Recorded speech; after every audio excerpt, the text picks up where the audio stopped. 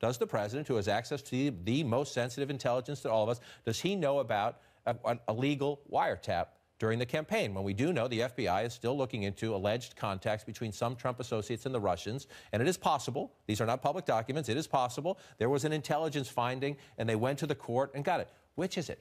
That is a great question, and if someone from the White House could give us a call right now and answer that question, we would appreciate it. I mean, I'm not sure the president fully understood the kind of door he was opening in doing this if he was just getting this information from Breitbart or other conservative media, because this has been one of the major questions surrounding this FBI investigation is, was the FBI, were intelligence agencies actually accessing communications that Trump's advisors had during the campaign with Russians?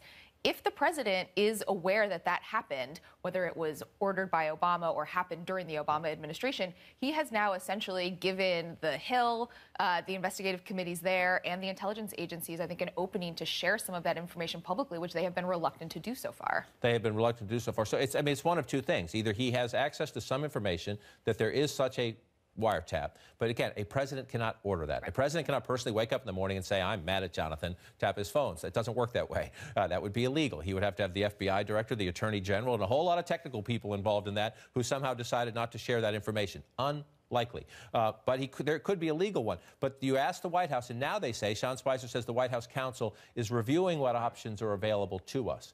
Is that just spin so that they don't say the president was just winging it? Because they were all surprised by this. They say they found out about this from reading it on Twitter. This was not part of a plan. Is that spin, or can the White House counsel now go and find some documentation and then essentially disclose, if there is documentation, that would be a confirmation by the White House that the Obama administration Justice Department went to court and made the case that there was enough probable cause to have a wiretap?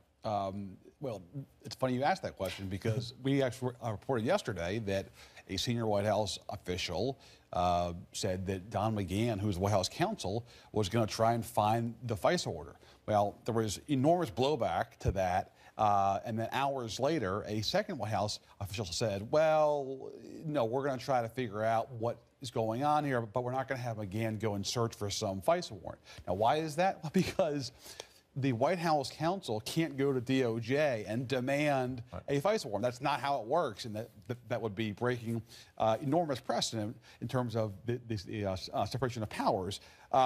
So that is the ongoing question is, are the White House aides basically trying to clean up / make Trump feel good by pretending like they're going to get to the bottom of this, when actually they're just trying to figure out how to pretend like they are for his sake? Or are they actually doing some kind of an internal investigation to actually figure out what happened last year in this investigation? A lot of conflicting information, uncertain information, because again, the president went to Florida. Most of his senior staff stayed behind.